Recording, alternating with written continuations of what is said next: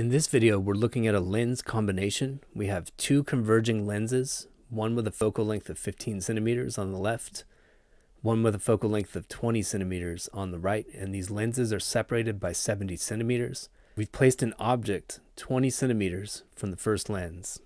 And notice that I labeled that as DO1 because the image produced by the first lens is going to be used as the object for the second lens, and that would be DO2. And what we're after in this slide is we're trying to make as accurate a ray diagram as we possibly can.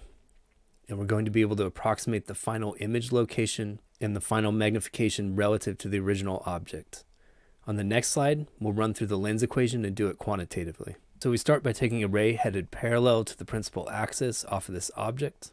That's going to refract through the focus of the first lens. Then we take a ray headed through the center of the first lens, and that ray is unrefracted. And finally, we take the principal ray that passes through the near side focus, and that ray is refracted parallel to the principal axis. Those rays all converge at a single point, and that's where the first image of the arrowhead is going to form.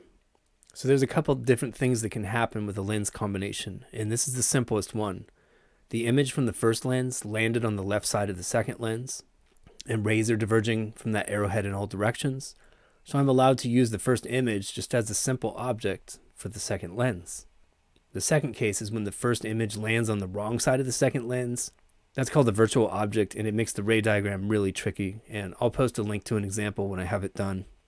So thankfully we have the simple case here, and I treat my first image as the object for the second lens. I'm going to take a ray parallel off of that, and that'll be refracted through the focus on the opposite side. I take a ray passing through the center, and that's unrefracted. And then I'll take a ray coming from the direction of the near side focus. And unfortunately, we've run out of grid space here, and we went past the edge of our lens, but we know the lens is still at this horizontal value. And that ray coming from the near side focus is refracted parallel to the principal axis. So on the right side of the second lens, I see three diverging rays. In other words, we have a virtual image here. So we're going to trace those rays back to a common origin, and that's where you'll see the object if you look through this lens combination. So there's the first one traced back, the second one traced back, and the third one traced back. And so the head of the arrow in this virtual image forms at the intersection of those three rays. And we're asked to find the location of the final image relative to lens 2. So it looks like it landed almost exactly 20 centimeters to the left of lens 2, and we'll check that out quantitatively on the next slide. And just a little clarification, that first one is lens 1 on the left, lens 2 on the right. And then our magnification, we can approximate that using the grid spacing. My original object had a height of about 1.5 spaces. My magnification is going to be the final height divided by the initial height. And my final height looks like it has a little more than 9 spaces, maybe 9.5. And the image is inverted, so the magnification should have a minus sign on it. So I get a magnification of about negative 6.3. And we'll check that out quantitatively in a moment. Next, we're going to handle this whole thing quantitatively with the thin lens equation and the magnification equation. So the magnification at each stage is given by negative image distance over object distance. And the strategy is just to use the image from the first lens as the object for the second lens. And I'm going to index these as 1 and 2 for the first image formation and the second image formation. So for our first lens, we had an object distance, the distance between the object and the lens, of 20 centimeters. And that lens had a focal length of 15 centimeters. And we plug into the thin lens equation.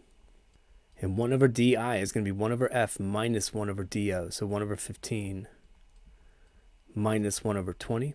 We use a calculator to get that. 1 over 15 minus 1 over 20. And then we take 1 over the answer to get the reciprocal. And that gives an image distance. I really should be good about indexing these things, of di1 equals 60 centimeters. The magnification at this stage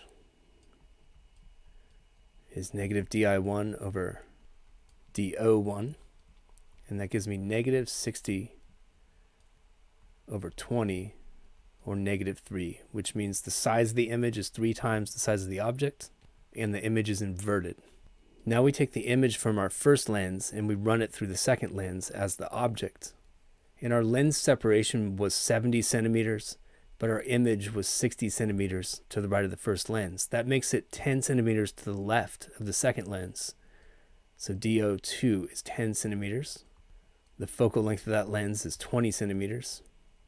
And I run everything through the thin lens equation. So DI2 is what we're after, and that would be 1 over F2 minus 1 over DO2.